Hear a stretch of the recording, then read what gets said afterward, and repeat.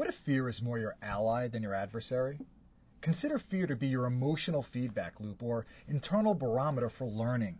In other words, when we are in physical pain, our bodies react and let us know. It's a sign of danger or that we may be sick or injured. That's our body's physical feedback loop. If we ignore the pain, it often gets even worse.